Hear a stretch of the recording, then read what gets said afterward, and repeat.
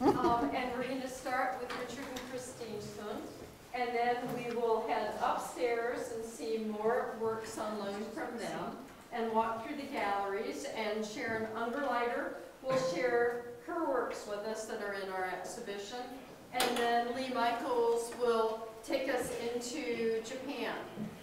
So we wanted to, as we set these up, we really wanted to try and feature a wide range of work.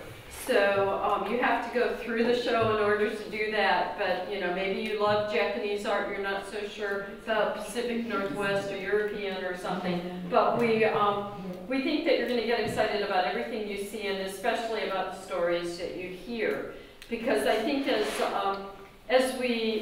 those of us who are collectors and know collectors, we know that so much of what's collected is personal. It isn't necessarily buying it because it's going to have a great value in the resale market. It's because of what it means to you, both in terms of your own kind of passion, emotional attachment, but also because many times these works represent family and friends who may not be here anymore, or experiences that we had with them.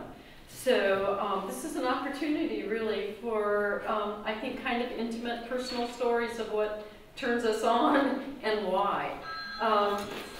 We're going to just start informally and try and divide up the hour or so with the 3 different collectors, and thought that if there are some questions as we walk through, do ask, because it's a lot easier to ask questions when you're in the room with the art and the collector than coming back to it later. Although we will have time after to also ask questions individually, or perhaps if people want to go to Marché and sit down and have a drink, whatever, and continue conversation.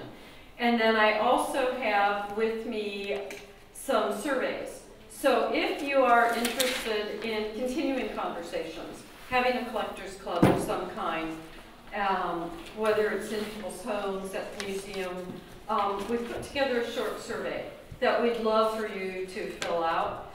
So as we plan the future after Living Legacies, how we continue to keep a community together of people who care about art and collecting. So we'll be passing those out later. But I think I'd just like to introduce Christine and Gertrude Sundt, who will tell us about what you collect and why and what we have here. Come on. I'm here. Well, we can talk about collecting, and of course one collects different things. There are different situations that bring paintings or other works to one's attention. And when we collect, I think for the most part, we try to go for landscapes, which at least is my favorite. But some things come as a result of inheritance. And that is the case with this painting over here.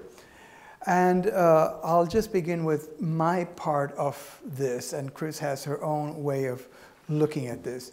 I became aware of this painting probably when I was about 8 years old or something like that.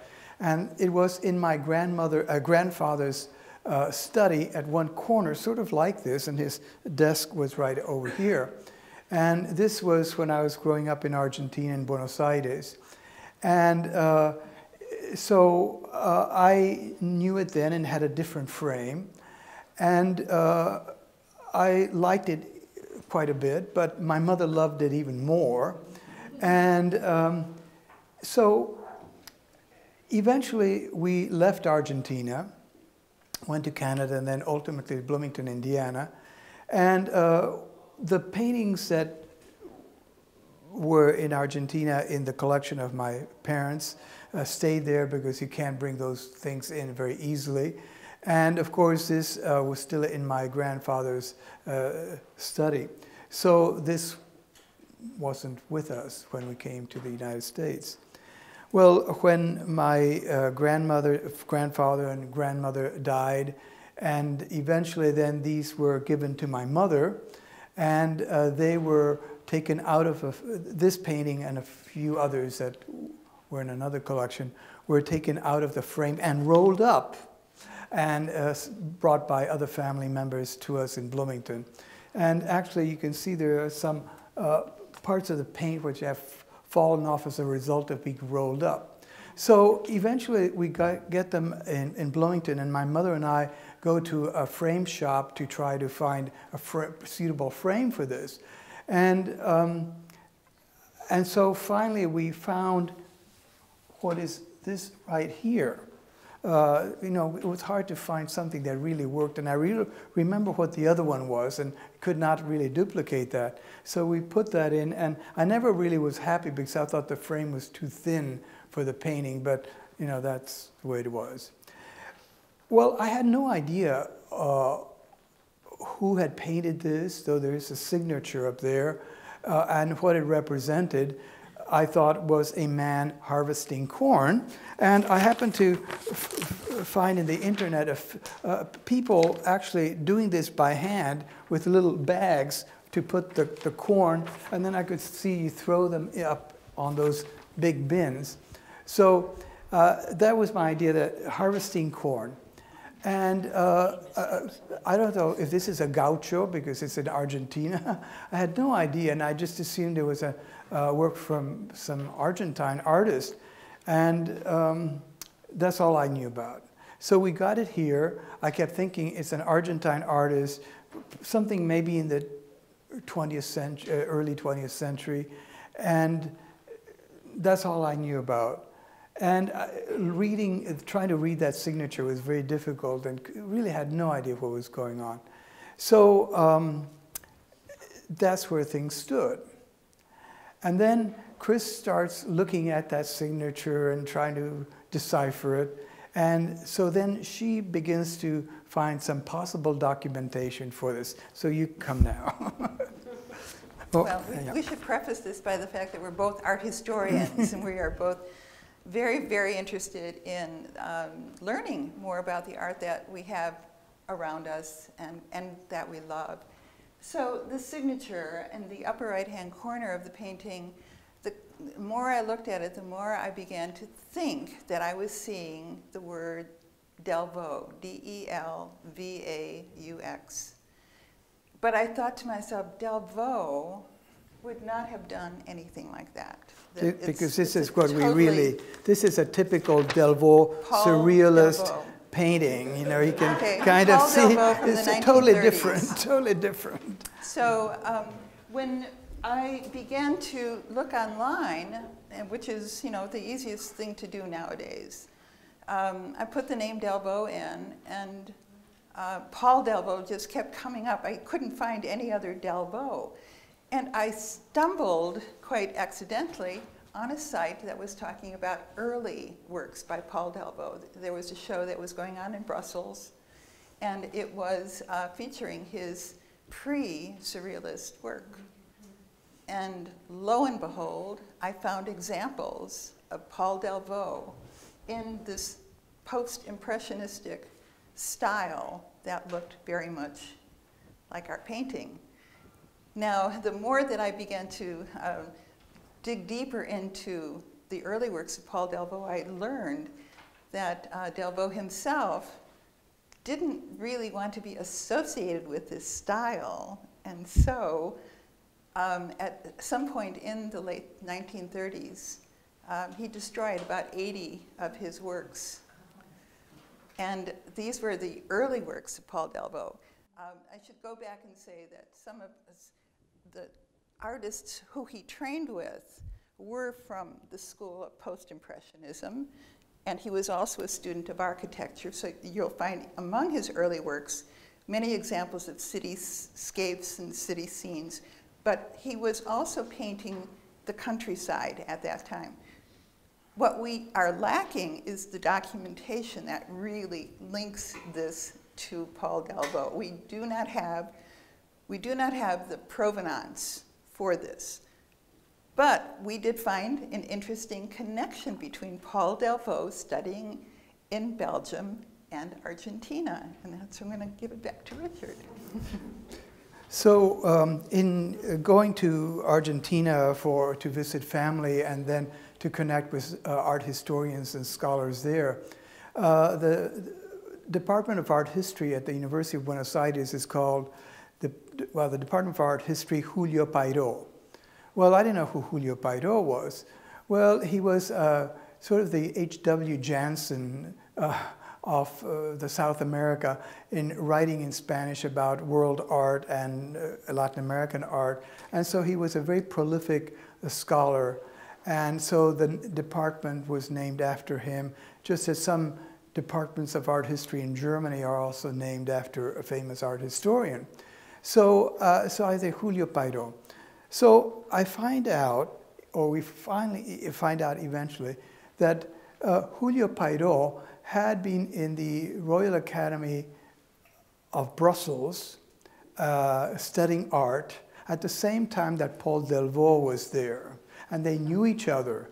And when Julio Pairó came back to Buenos Aires, he wrote a great deal about art and books on art history and articles in newspapers about various artists, including about Paul Delvaux, with whom he communicated.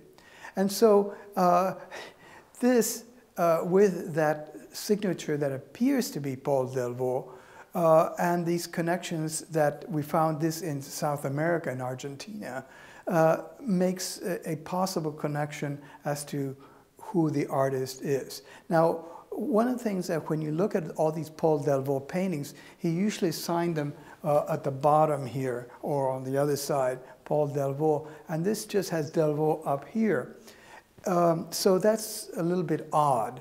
Now, it's possible that Julio Pairó might have actually put the name Delvaux up there because Julio Pairó was not only an art historian, but he also was an artist and maybe wanted to sell this painting or something and just kind of put Delvaux there, and that's all we know. So how my grandfather actually got this, I have no idea. I was too young to ask those questions, and it's all these circumstances that help us to attribute it perhaps to Paul Delvaux.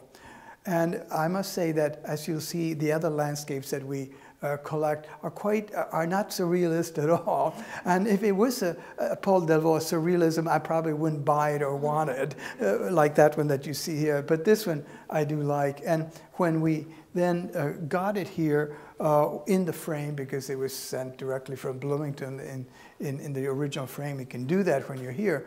But then we went to La Follette Frame Shop, which existed here, tried to find a better frame because I couldn't stand the one we had there.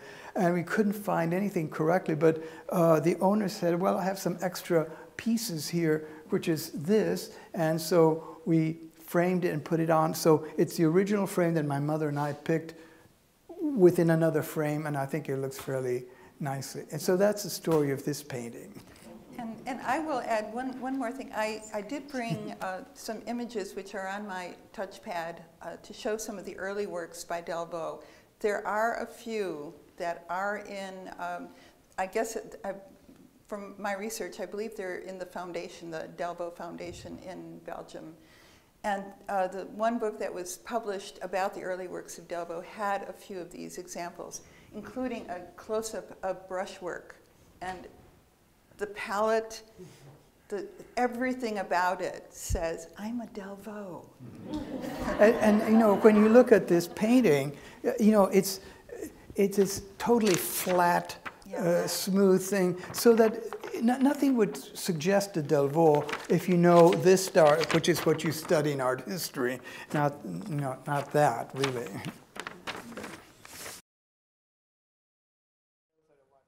Telephone pole is nothing, just totally natural. And I love mountains, so this is one reason I love living in Oregon. And so basically when we go collect, well, we don't go collecting, but when we find things we like and can afford, try to get landscapes. And this top one we bought in Florence, not Italy, Florence on the coast, in one of those frame shops. And I didn't know what mountain was represented. But then the museum got this Eliza Barkus painting here. And this is somewhere in storage, perhaps. And it's Mount Shasta. And it's, practically the same view, same vantage point, everything about it. And it's by someone called McCoy, and I'll let Chris deal with that. And so Here is another one which I happened to find when Chris was out on a conference in October, a long time ago, in the Peter Rabbit, I think is called, the antique shop. It's the one that's not too far from Jeremy Michael, you know, that one. And I thought, well, this is a pretty good painting compared to what you often find in some of the antique shops that are maybe Sunday painters or whatever. So this was a little bit more expensive than I normally pay for a painting. But anyway, I got it, and I'm glad I did, because it ends up being someone that I had not heard of, but who is fairly well known to at least people in the Northwest and California. Ransom Holdridge, and it's dated 1869. And he painted in a great deal in California, in Oregon, and in 1869, right before he did this painting, he went to Europe for further lessons on painting. Most of his landscapes that I've seen have mountains and so forth, and that's what I would have liked, but I only have a certain amount of money and what's available, and so this is what I got. And I'll let then Chris just talk about these other two paintings, Okay, well, again, the research on Holdridge brought us to the fact that he was a very prolific artist. Lived most of his professional career in San Francisco. Smithsonian has many of his paintings, and his work is, as we've become more appreciative of 19th century landscape painting, many people are collecting Holdridge. So that's it was a good investment.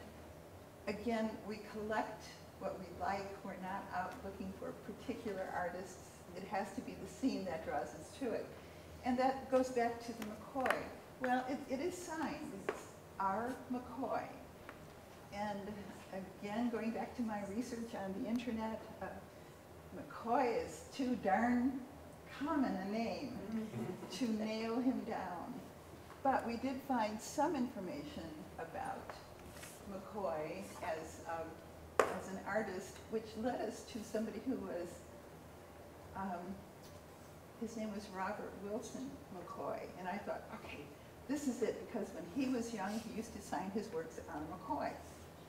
And that led me to think that we had found our artist. But when we took the painting off the wall and turned it around, the stretcher had stretcher keys in it that were actually dated, which would have put the painting much earlier than the later McCoy. This particular kind of stretcher key, which is metal, and I have some illustrations if anybody's really interested in seeing these, makes this painting too early for the later illustrator, R. Wilson McCoy. So we're back to square one with this one, trying to figure out who R. McCoy is, which leads me to say that the most important thing about doing research on work, don't just look at the front. Look at everything. Look at the back. Take a measurement with the example that we showed you downstairs. Because it had been reframed, restretched, you could not get any clues from the new stretcher. The new stretcher is going to be in inches rather than in centimeters. American standards for stretching are different from European stretchers. Stretcher keys, the way that stretcher is constructed, can also be highly informative of what you are actually looking at. So indeed, you have to look at all sides and at every little aspect in it. As a collector, that's one of the things that I've learned, is that you can't take anything for face value. You really have to go much deeper than that. So again, this particular scene, going back to the McCoy, we found postcards. It was a very common place to go, which was why Barkus was there and why R. McCoy was there. I did further research to find that was one of the train stops. There was a resort nearby, so people could easily get there. And again, one of the techniques that I've learned in tracking down landscapes is to upload the image of the scene and let Google help you figure out where it is, which worked amazingly well. And once you find something out about a particular scene, you get additional key points. You get the names of cities or resorts or something that's going to be close by, and then you can continue your research. So as a collector and as an art historian, I do love Google. So, any questions? Any thoughts about this? We don't want to take up too much time. There are others. I want to just make a comment. I think that one of the most captivating aspects of what both of you have shared today is your expertise at being art trackers. Yes. In fact, it makes me realize this is another whole area that we could be seeing on television besides what we do see, which is the pursuit of where it came from and what the possibilities are in the journey on the way. We are so lucky that both of you have in your professional expertise the ability to like enliven this adventure that you've been on as collectors, and I just want to thank you very much. It's thank you. Really a pleasure. Very, very sweet. Well, it's a great pleasure, and the fact that one can get so much information, not just the visual information online, but go back, for example, through the Internet Archive, the place that does the scanning of books and journals and things like that. I was able to find, again, going back to the Delvaux downstairs, examples of some of the early catalogs in which Delvaux's work appeared. Unfortunately, nothing was illustrated in them, but they're online. You can go there and you can actually page through them. You don't have to go to your library necessarily to be disappointed that you wouldn't find it. It's going to be there for the entire world to have access to. So there's richness not only with images but with text, and we are lucky to be in our age. Thank you both so much for sharing. So, your turn, Sharon.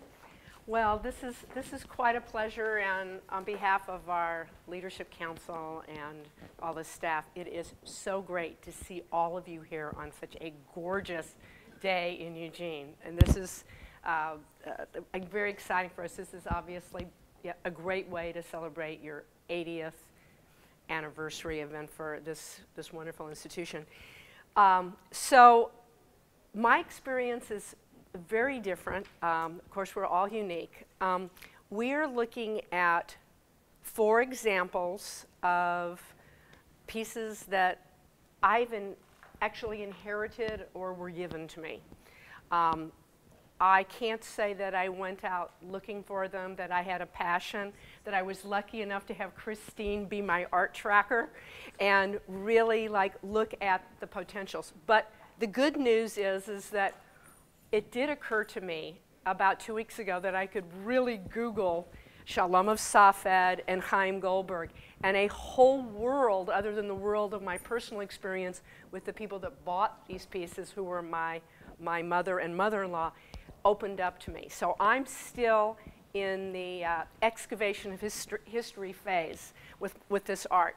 So let me begin here, because I'm going to focus on this piece, which takes place in a small village in Poland of Chaim Goldberg, and this piece, which is connected to this European piece by the theme of the Jewish holiday of Passover. So let me begin with my mother. So I'm a teenager growing up in Houston. My mother did not go to college. She grew up in Detroit, and her parents only spoke Yiddish. Her father was a house painter, and her mother had hair down to here, which she braided and wrapped around her head, and her bosom came down to here, and she always wore these flowery dresses, and she was always making some kind of Jewish pastry on a pillowcase in a bedroom, because she had no counters in this small home in Detroit. And so my mother loved Yiddish. She lived in Houston. My father was a businessman, and she heard of a man who had moved from Europe through Miami to Houston and was in his backyard often carving giant trunks of trees into fabulous sinewy, spiritual, totemic forms. And so Mom would go off and we'd hear stories of how she loved going and sitting with this artist, Chaim Goldberg, who had pieces at the Smithsonian, and how much she loved to sit and talk Yiddish with him. And every time she came back, she brought another piece home. And my mother did not collect art, and my mother did not have an art background. But she loved this relationship, and he opened up the world of his childhood. So what do we know about his childhood? Chaim is sitting here. His father was the cobbler of the town. And his father had built a clapboard house for his burgeoning family.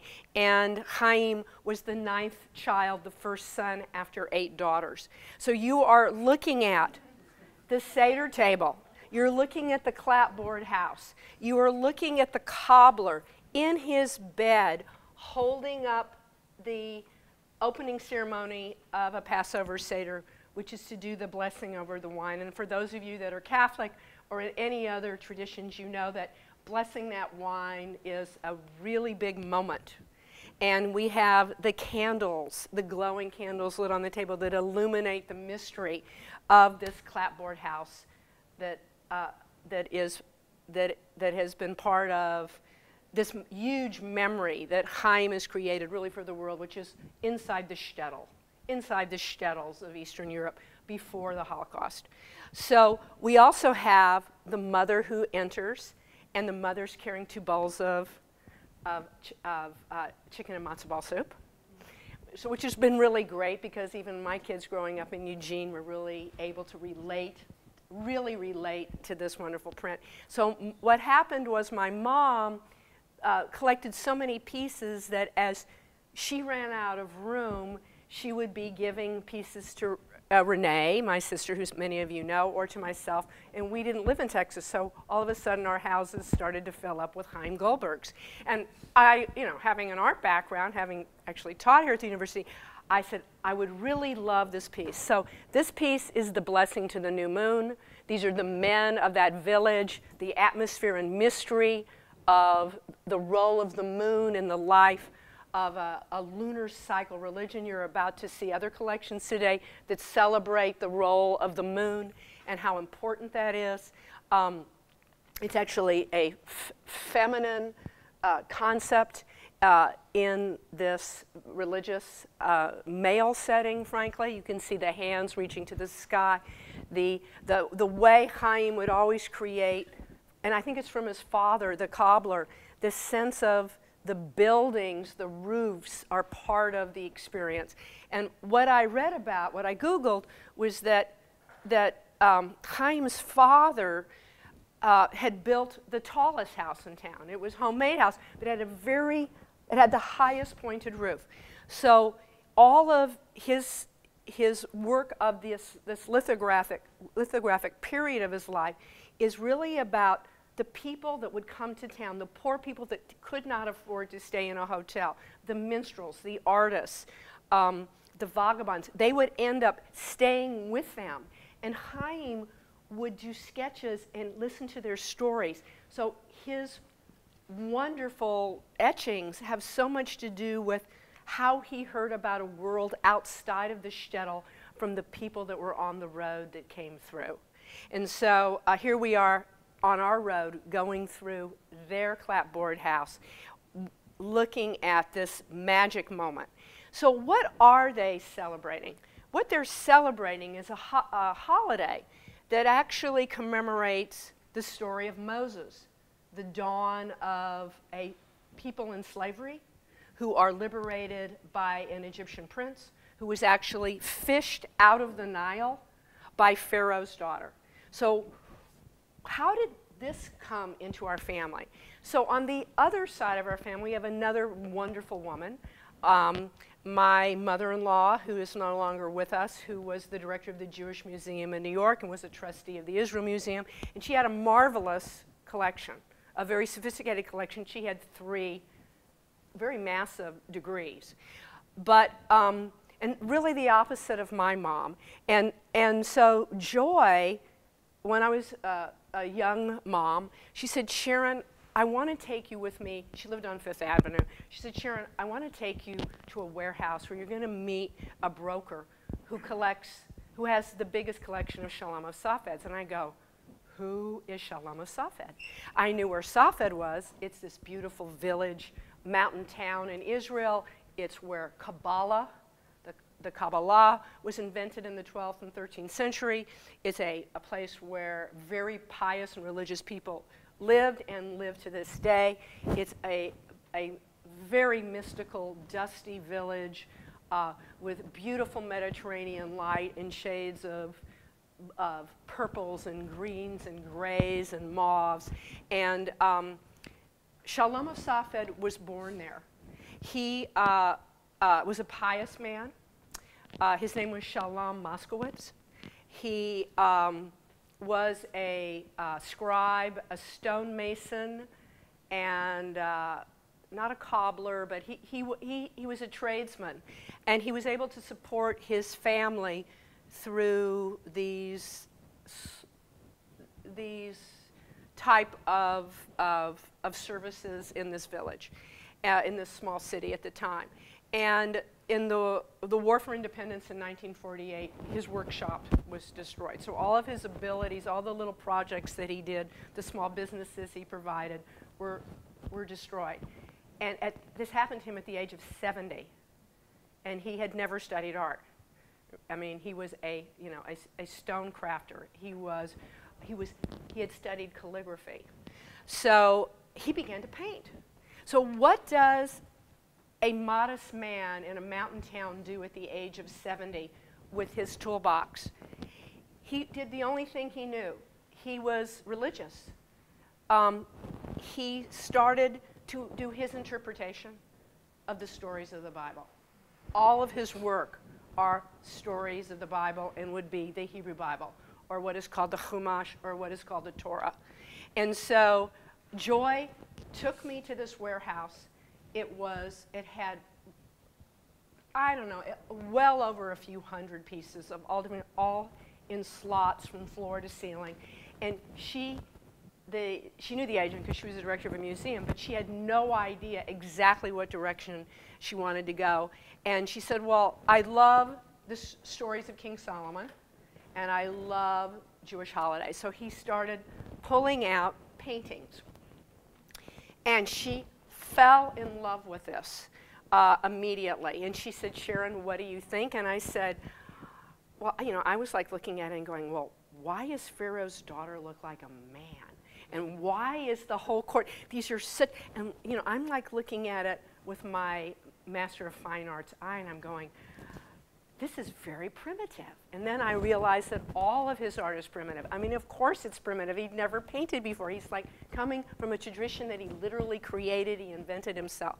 And also, he was a Kabbalist. So he knew mystical significances of numbers and names and Hebrew letters that are evaluated by cosmological significance. So all these paintings are packed with information that I would love for Christine to art track. But it is so wonderful to be able to think of Joy, who's no longer with us, to know that this painting resided in her gorgeous bedroom, and that the holiday that she loved the most, when she would come and do Seder with her grandchildren, to come for Passover, is the piece that she left me.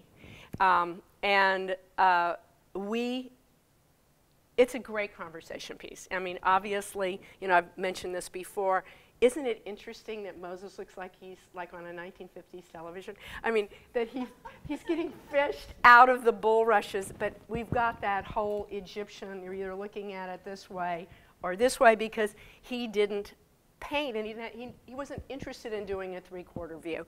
And so we have a conversation going on, and he also, at the bottom of all of his paintings in Hebrew, has the piece from the Bible that he's lifting the story. So the only other thing that I can say about what really connects all these pieces is that in the historic tradition of these families, and also in the taste of my mothers, my forebearers, and what will go on to Shoshana and Ariel, our daughters, is this sense of the cosmos. The cosmos is very important, and the cosmos can be pulled down from the sky and brought right onto your table. And you can really time travel. I wasn't planning on talking about it today, but I feel like I should briefly, is that this Shadur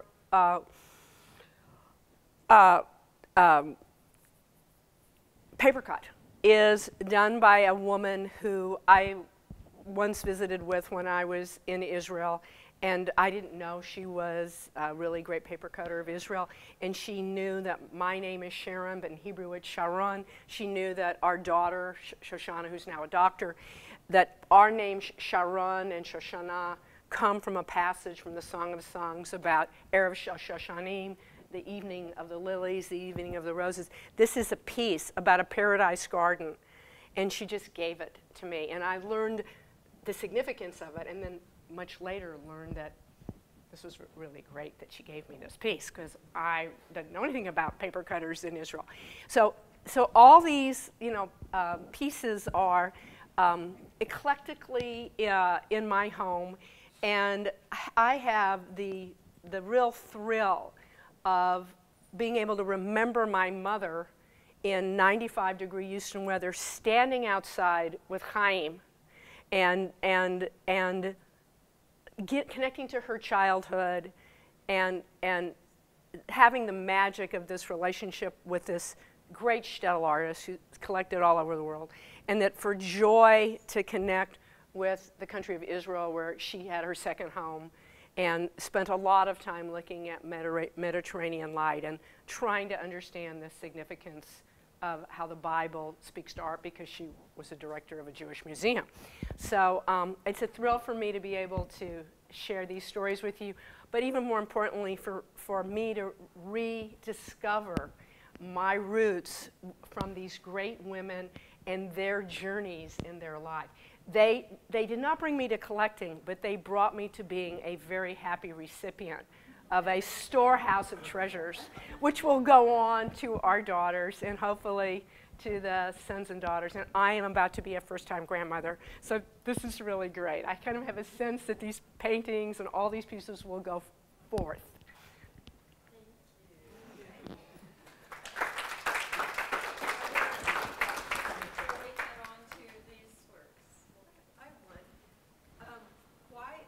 Patriarch in bed, is he alien? Why is the patriarch in bed? Yeah. Okay. Well, look, we've got a table and benches, and we got 9 children, okay? So they obviously, he was a cobbler. He made shoes, not furniture, although he did the house. So this holiday of Passover has a book that tells you how to perform your Seder with your friends, which we do every year here in Eugene. And you're supposed to recline. The first thing it says is this is a long meal, you're having lots of wine, you're telling the story of Moses coming, and you're going on, and this thing goes on for 3.5 or 4 hours. And so even in this era, he chose to recline because, and Chaim remembered him, and it's possible he slept in that room. Remember, this is a small house. I mean, I don't really know the answer to this, but I can tell you that you're supposed to recline and you're supposed to be very relaxed during the Seder. Thank you. Any others? Just to add that one thing is that if you look at images, mosaics and so forth of Romans at table, they always recline around the table, and so did the Greeks. And when you see early Christian images of Christ and the apostles, and they're having their Last Supper, they're also reclining. Of course, because the Last Supper, they were at a Passover Seder. Jesus was Jewish, he was at a Passover Seder. They were having a Seder. But that, I've never noticed that, and I'm going to look for that in... So Leonardo da Vinci thing with that table. It's right. a total...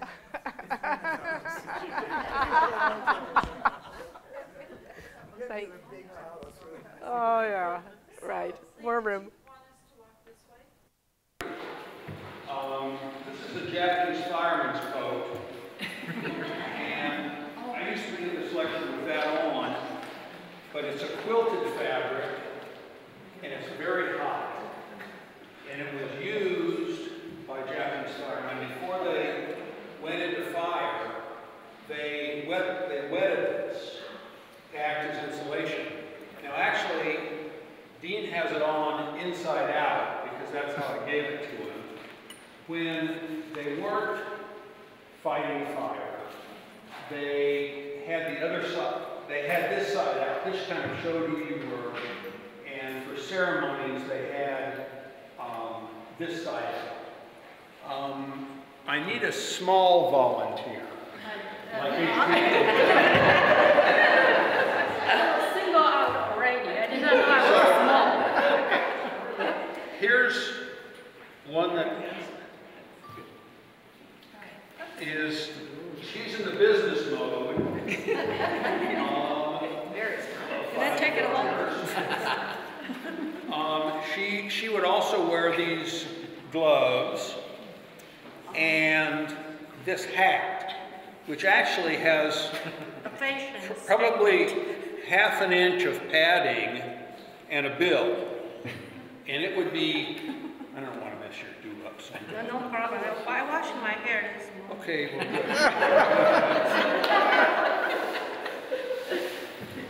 I need one more volunteer for the fireman's pants.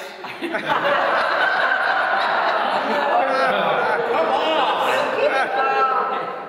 I don't quite know how these work.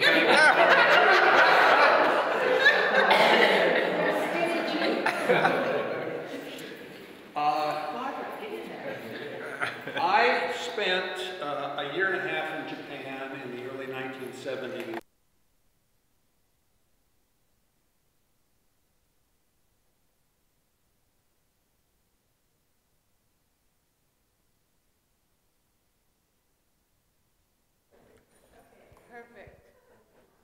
I spent a year and a half in Japan as a medical officer and learned about the Japanese culture. I'd had no experience other than one class in Far Eastern history when I was an undergraduate. And I didn't have any art knowledge. But Japan is a very image-rich, colorful country. And I got interested in the billboards and the advertisements and the imagery that was in the country. I didn't get interested in Japanese prints at the time. I did purchase one print, and that was the extent of it at the time. This collection, one of the drivers for it is that I spent 3 summers in various firefighting situations.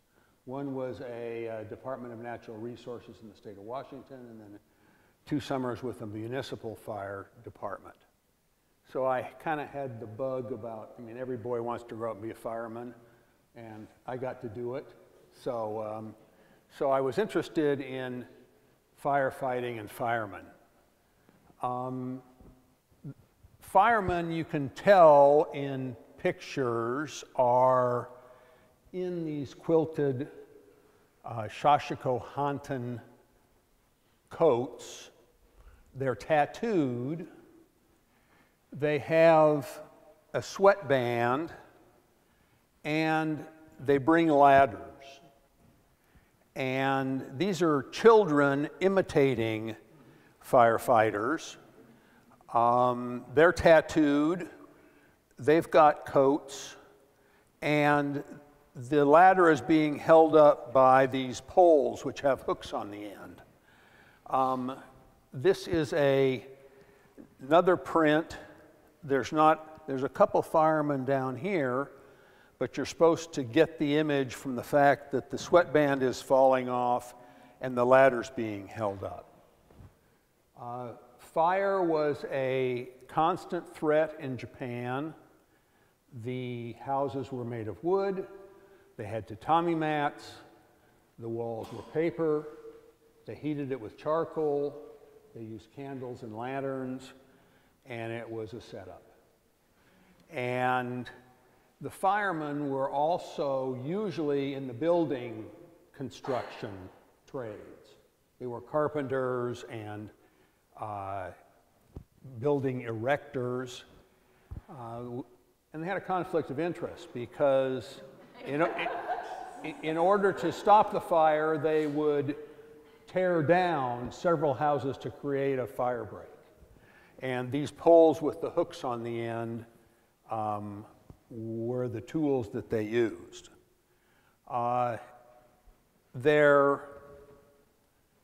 In the major cities, there were fire towers with a guardsman on top, and that person had a bell that he rang to alert the population.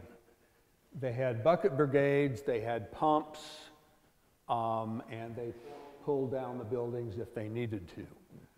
But there were recurrent fires in Tokyo.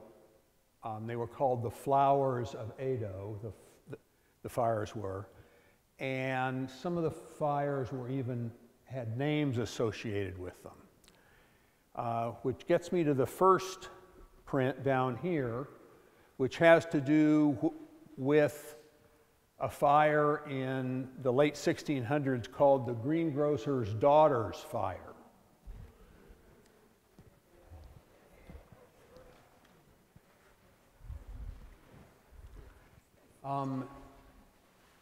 This woman up the ladder going to the fire tower is Oshishi, and she was a real person. She became even more famous after her exploits, which I'll describe in a minute. She has become the subject of kabuki plays, other stories. She's the greengrocer's daughter.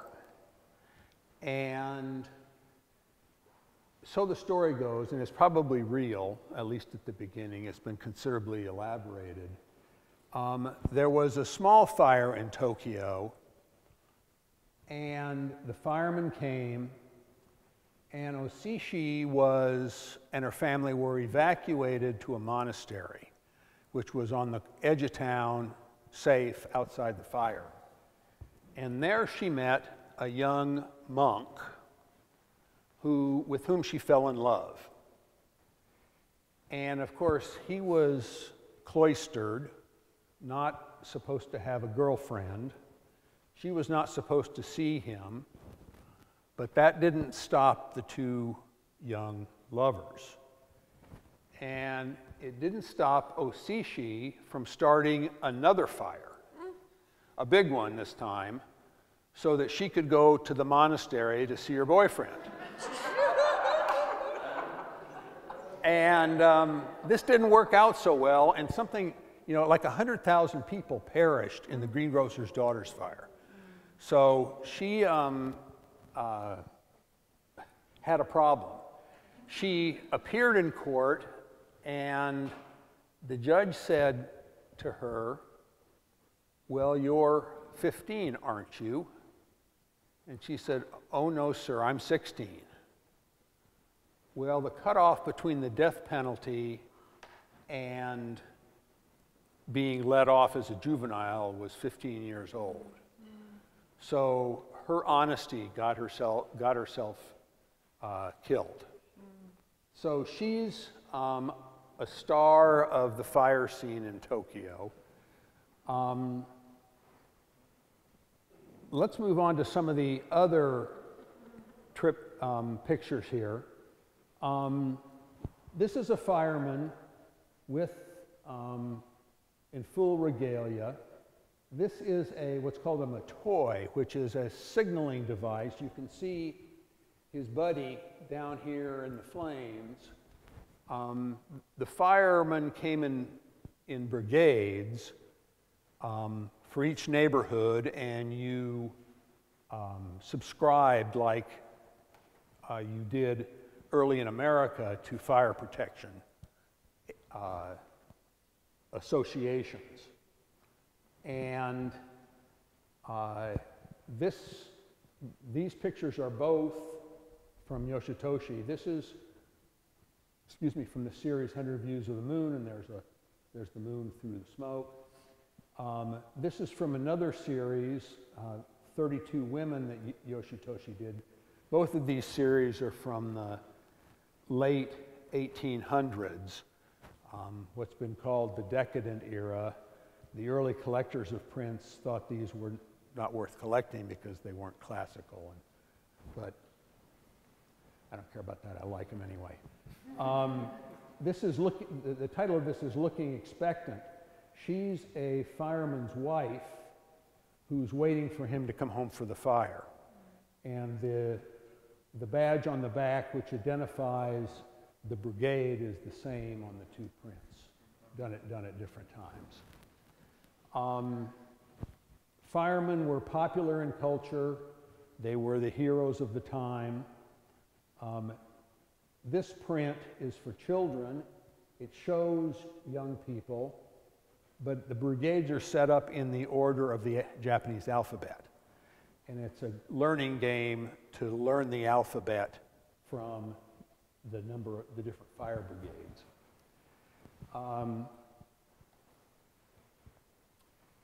This group of women are unique. They're from the Ooku, which was the shogun's women's protection brigade, or harem. It's been described in different ways. They were women of the countryside who the shogun brought to Tokyo, for protection in the palace within the walls.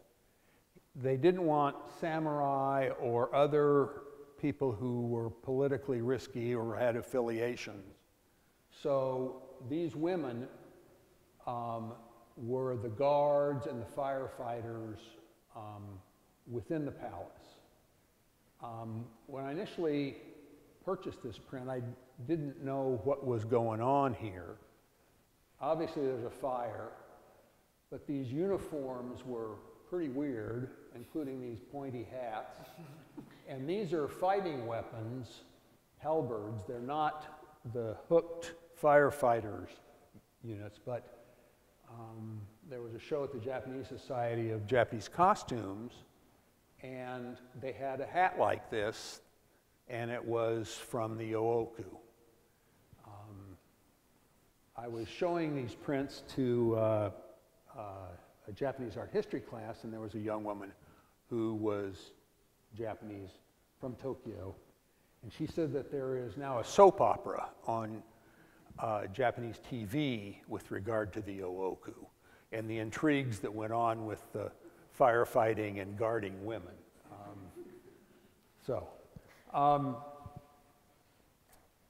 This triptych is a map of Tokyo, Edo, with the various fire brigades indicated. And so you get a description of the neighborhoods where these brigades were.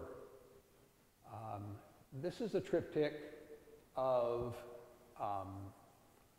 the shogun in his palace observing ammunition testing.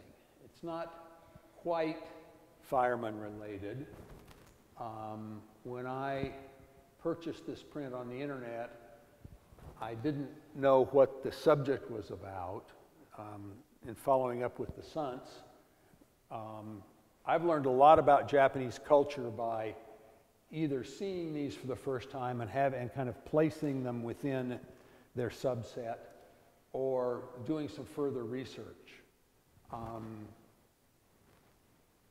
When these prints were being sold, the culture was quite literate. The literacy rate in Japan from the 1700s on was as high as any place in the world. And there was a lot of common knowledge about cultural folklore. Books were being produced, travel guides. There was a lot of information for people to read. And so the people who purchased these prints would be familiar with the subtext of these.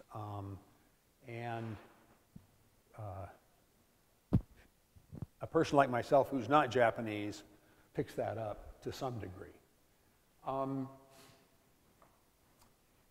These are not actual firemen. These are actors. And there was a conflation of heroes that went on. And the actors dressed as firemen. In the next panel, actors are dressed as firemen and sumo wrestlers. But again, you can tell because they've got sweatbands, tattoos, and special coats, although that guy is a little more stripped down for a fire than I think is safe, but it's up to him.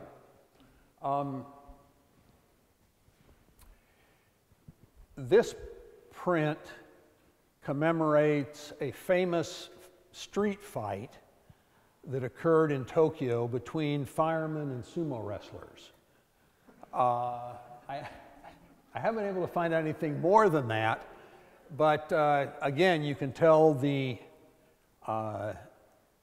real firemen from their tattoos, and if you knew who was playing kabuki during this year, you would know who the various actors are because they're all actors. It's kind of a fan print. I mean, not a fan, but fanatic print. And so are these. These are actor prints. The prints got made in a very commercial fashion. The artist was responsible for the image. And he had some control over the color that was used. But he was doing the work being commissioned by the publisher.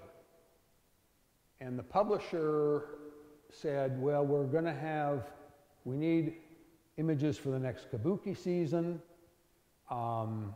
We need a travel log. We need this, we need that. Would you produce it? Would you draw it? So after it was drawn, it went to the carvers, very subspecialized. There were carvers for hair, because that was the most tedious and difficult thing to carve. They carved the wood block, and then the blocks were printed. In this print, there were actually, and I forget, several